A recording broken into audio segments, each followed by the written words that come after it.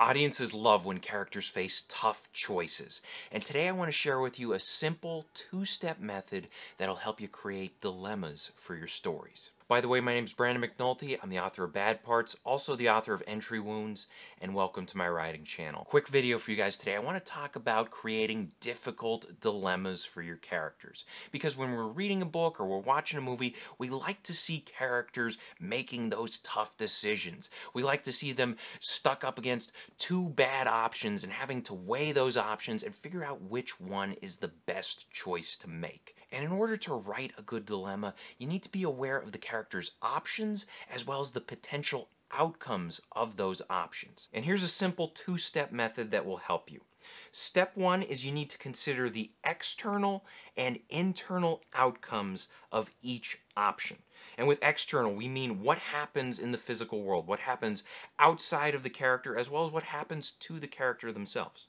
And then when we're talking about internal, we're talking about how a character feels about the decision they make, or how a character will feel if they do make one particular decision, if they do make one choice or the other. You can think of each option as a two-sided coin.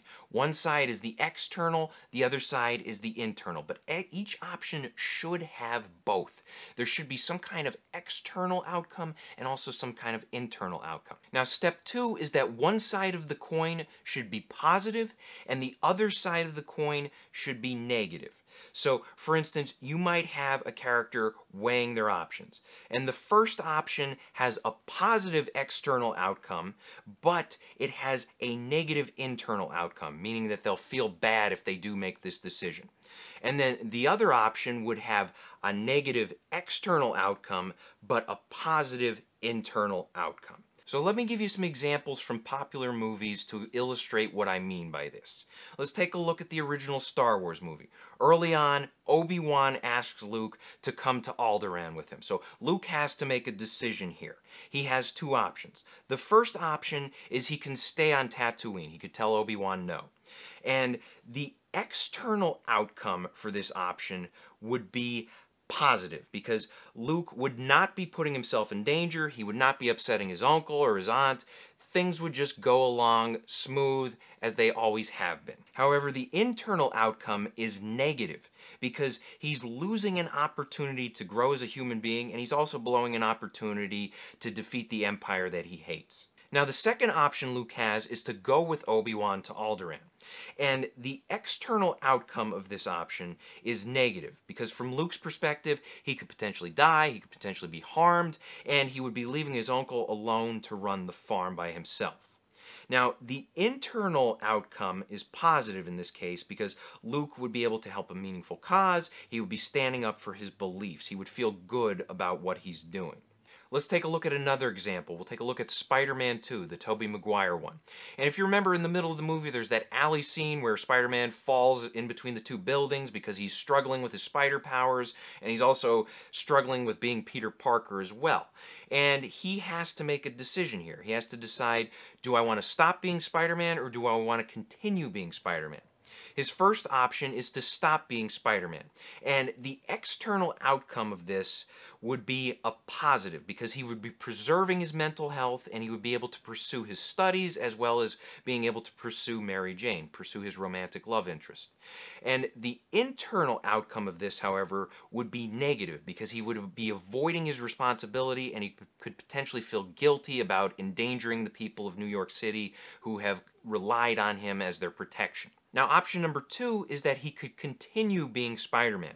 And the external outcome of this is negative, because he would be endangering his mental health and denying himself the opportunity to live as a human being and improve his grades and pursue Mary Jane. Now, the internal outcome, however, would be a positive one, because he would be keeping up with his responsibility to the people of New York City, and he would also be keeping his promise to his uncle, great power and responsibility and all that.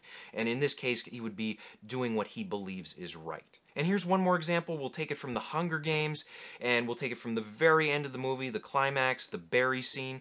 And if you remember, this is at the very end where Katniss and Peeta are the only two people left standing, and then the game makers decide that all of a sudden, okay, there can only be one winner, so one of them has to die. And Katniss, in this scenario, she has two choices. She has two options. Her first option is that she can kill Peeta. And the external outcome here would be a positive one because Katniss would survive and she'd be able to return home a winner. She could take care of her sister and her mom.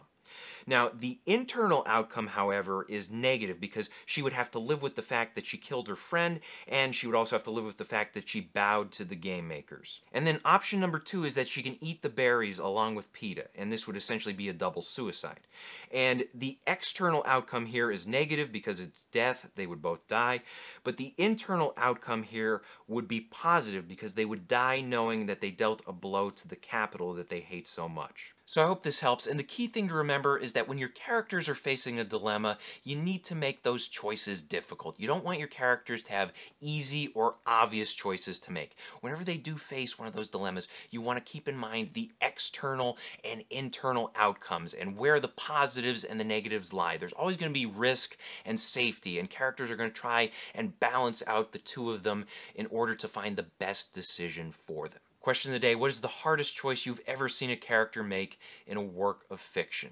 Let us know in the comments section below, and also be sure to mark for spoilers. Thank you guys for watching. If you want to support the channel, please pick up a copy of either one of my novels.